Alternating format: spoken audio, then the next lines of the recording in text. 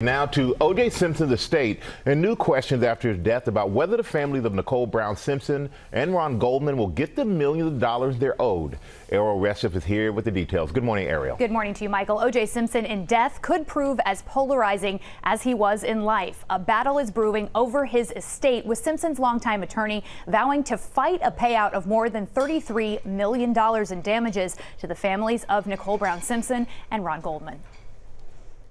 This morning, a looming showdown over disgraced former football star O.J. Simpson's estate. Simpson died last week after a battle with prostate cancer. His last will and testament filed in a Nevada court on Friday. His estate placed in a newly created trust with his longtime attorney Malcolm Lavergne as executor, who says he does not know how much the estate is worth. Personal belongings, anything they had like that is going to be part of the estate. So I will be doing inventorying and trying to see what is out there. We, the jury, in the above entitled action, find the defendant Orenthal James Simpson not guilty of the crime of murder. Simpson was infamously acquitted in a criminal trial for the brutal 1994 stabbing deaths of his ex-wife Nicole Brown Simpson and her friend Ron Goldman. But he wasn't off the legal hook.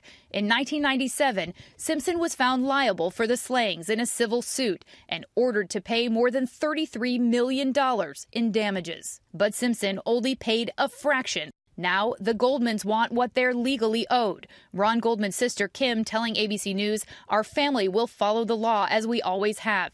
We will continue to do our due diligence."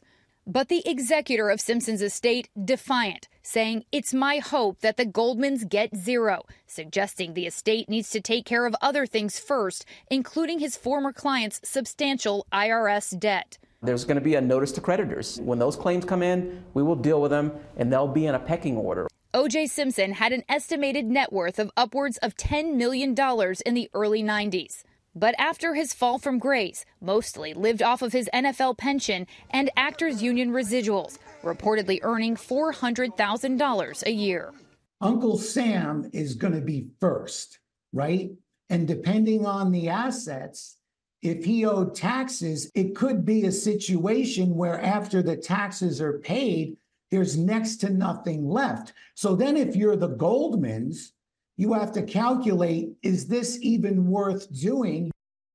So with Simpson's assets set to go through the Nevada court probate process, the Brown and Goldman families could be paid a piece of whatever Simpson left behind. Again, his executor says the value of his estate is unclear. Michael? All right, thank you for that, Ariel. Let's bring in our chief legal and let's bring him back, Dan Abrams.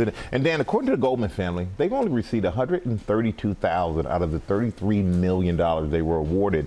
But does O.J.'s death make it easier for them or more difficult for them to get the rest of that money? It's going to be easier because everything's going to be laid out. There's going to be a financial value on anything and everything that he owned. So even stuff he was using, for example, in his life will now be valued and assessed. And as a result, it's going to be slightly easier to figure out exactly how much he was worth. Well, you heard the lawyer said, I hope the Goldman family gets nothing. They're the long list of creditors. How do they decide who gets paid first? Yeah, it's a tricky process, and it goes state by state. It starts with where he lived, which is Nevada. Now, if he has property or assets in other states, there'll be separate legal issues in those states. But creditors definitely start, meaning if he says, I wanted my family to get X, Y, or Z, they're definitely going to be near the bottom compared to the creditors, meaning Uncle Sam yep. And the Goldmans, et cetera. And that would be the legal question, is who comes after Uncle Sam in terms of the creditors? And the executor, while he can say, I want to try and make sure they don't, it's not going to necessarily be up to him when it comes to the debts. That'll be up to courts. But the question there, how much are the Goldmans going to fight this? That's going to be the ultimate question. Is it worth the fight? Right. All right. Thank you for double duty with us today. Right. Appreciate that.